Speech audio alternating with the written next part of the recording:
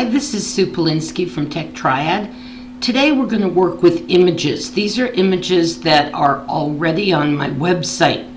We'll be working with images that are not yet uploaded to your website in the next screencast, but this is how we generally use images. This website has space for pictures.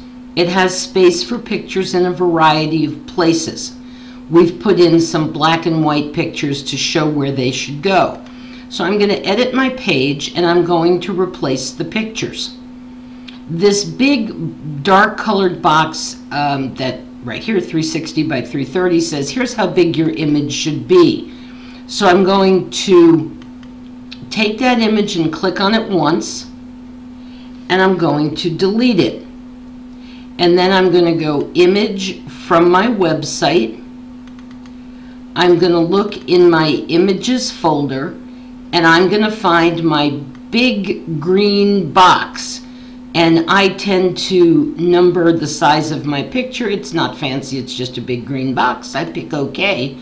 And my big green box has replaced the picture that used to be the black and white picture. Now I also have some 60 by 60 pictures and some 174s by 100. Very simply, click on the picture, press delete on your keyboard. You can also right click it and pick edit image. You can go to the link properties. You can do all kinds of things, but what I'm just going to do is delete it. And I'm going to go to image from the website, and you'll notice that I'm in the images folder because that's the last place I was.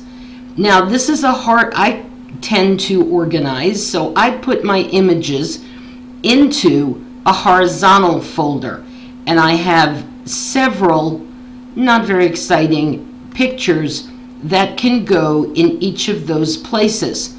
So if I decide that I want the picture of the baby to go in the first box, and you can see the little preview, I click OK, and there's my baby. I can go over here to the second box, delete that picture, image from my website, and I'm still in the horizontal folder. I could go up to the images folder to find another one, but my pictures are in the horizontal folder, and I'm going to put my flag picture in second. Click OK. There's my flag picture. I could do this all day long. For 60 by 60 pictures, I can take one, I can delete it. Whoops, not a good one to delete, because by deleting it, it actually removed the spacing and alignment and bordering, so we need to learn how to do that. So I'm going to delete this picture. Pardon the phone ringing. I'm going to insert an image from my website. I'm going to go up to my social folder, which has 60 by 60 images. I'm going to put in Facebook. And the only problem with Facebook is that it's not aligned properly. So I want to align it to the left.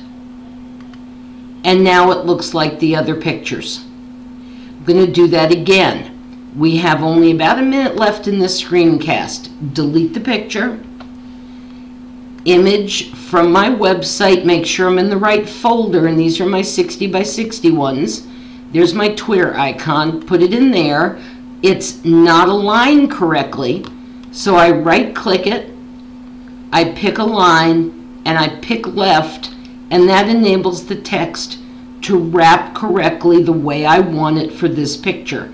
That's how you put in pictures from your website if you've already created them, and this is my folder of already created images for this website.